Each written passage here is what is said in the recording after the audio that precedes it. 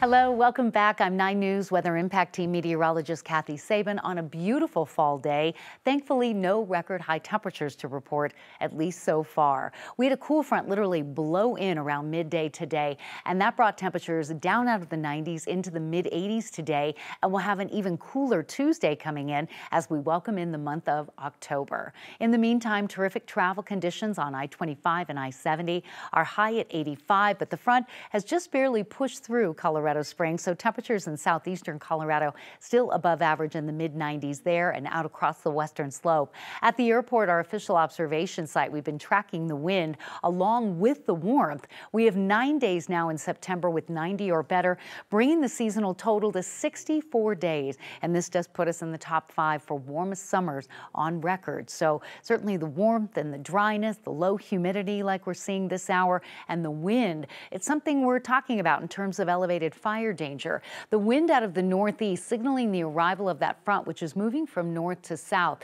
Red flag warnings have been posted north and east of us, and Colorado will see more of the state included in fire weather watch and warning criteria as humidity values continue to drop. The winds thankfully will ease now that the front has dropped through, but tomorrow a fire weather watch from Lyman up to the Fort Morgan area and up in Jackson and Grand counties. We also have fire weather warnings out for Wyoming and Nebraska, all because of a dominant ridge of high pressure extending from California through Colorado into Texas. And this dominant ridge is not allowing for any major pattern shifts, just these weak little short waves that are coming through like the one we saw today, and limited moisture underneath the ridge for showers or storms to track. So we continue to track the remnants of Helene moving toward the northeast and the Atlantic. We expect a hurricane may be developing in the Atlantic this week, and another tropical wave could be headed for the Gulf. So these are areas that are in no way prepared to have more rain or any type of tropical system. So we'll be monitoring this forecast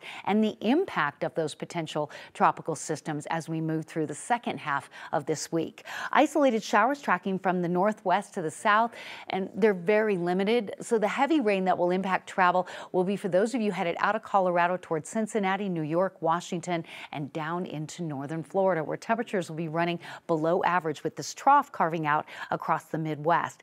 Our front today will keep temperatures in the 70s tomorrow.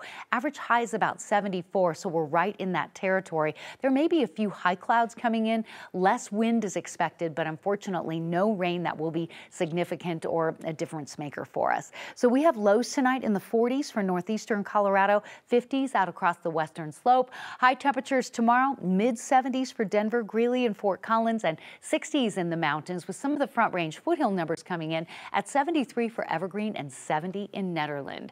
City forecast for this, the last full evening of September. Fair skies, lighter winds, and 42.